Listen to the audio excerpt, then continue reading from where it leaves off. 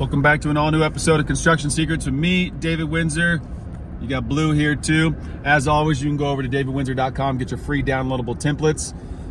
Don't forget to like, subscribe, and share this YouTube channel with your friends. Those templates are free. All I ask in exchange is that you guys like, subscribe, and share this. That'd be much appreciated. For those of you that don't know, my name is David Windsor. I'm a contractor here in Park City, Utah. We're building multi-million-dollar homes. We've been in business for 18 months, and in those short 18 months, we've accumulated $15 million worth of work. So we're growing, and I'm here just documenting the process and sharing some of the things that I learned working for a multi-billion-dollar construction company, commercial contractor in the state of Utah. So I'm implementing a lot of the things I learned from the commercial world into the residential world, and it's been a great success so far with our business. And my goal is just to document some tips and tricks and things that we use within our company, and hopefully it can help you along the way of your construction journey.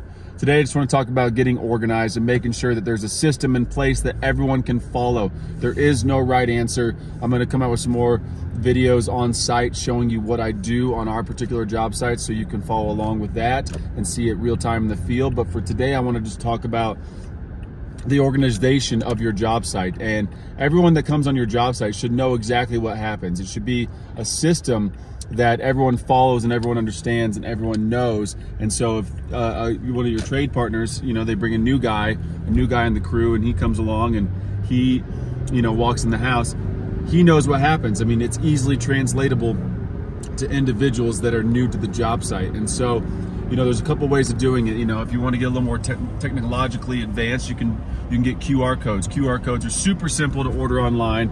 For, I don't even know, for 20 QR codes, it's 20 bucks or something. They're super cheap. And then the QR code can just link to a spreadsheet or to, a Word document or something with a to-do list for your subcontractors. It can link to the drawings, the documents. It can provide a lot of things for individuals that are, on the job site. In addition, QR codes can just provide like the punch list items that need to be done for that particular job.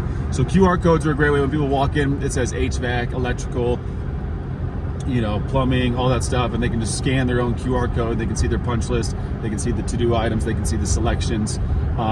We keep it a little more simple because simplicity is, not everyone's technologically advanced in the construction industry. We still have trade partners that have flip phones, so a QR code would be nothing to them. So you got to find something that's kind of fail-safe, fail-proof.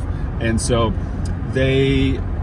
what we do is when you walk in, on the big sliding glass doors, we have a big sheet of paper, and on the sheet of paper we have a marker taped to each sheet of paper.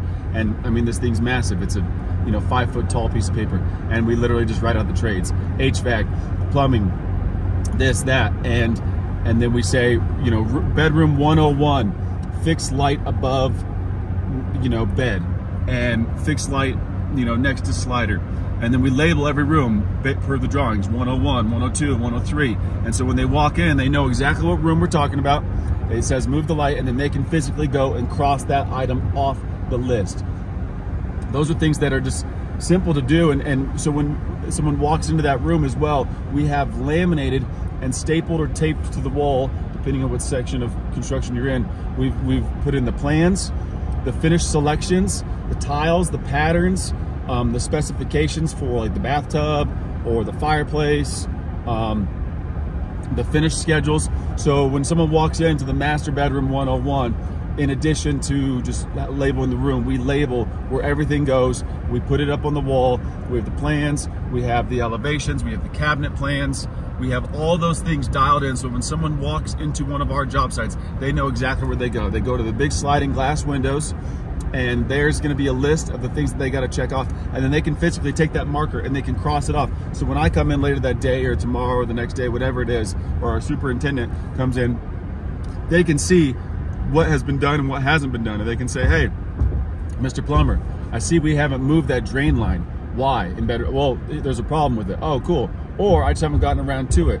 Make sure that everyone sees the list, and then you can add to the list, and the HVAC guys can give the plumber a suggestion or something that they got to do because they got to move something for their trade. So you just want to keep it simple, whether you use QR codes, whether you use technology, whether you have plans, whether you have something, but like when everyone walks in your job site, they should know what's going on. It eliminates mistakes.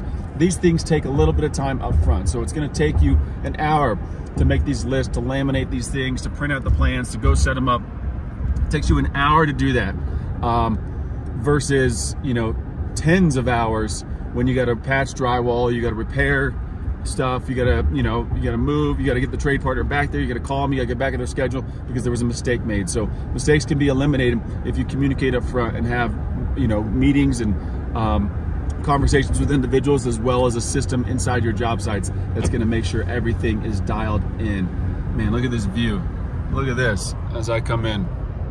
Ain't that something? So that's the Park City Resort, the canyon side of the Park City Mountain Resort. It is just beautiful. So we are here, Blue and I are here. Blue, hey, smile for the camera, buddy. Blue and I are here in Park City, Utah. Once again, my name is David Windsor. You can go over to davidwindsor.com, get your free downloadable templates. As always, I appreciate you guys. Don't forget to like, subscribe, and share this. And I'm just trying to bring the construction industry up as a whole, and I hope that these videos can help. And leave some comments below, some systems that you use on your job sites, and how we can all grow together and how I can learn from you as well. Once again, I really appreciate you guys. I can't thank you enough for watching these videos, and I'll talk to you soon. Bye.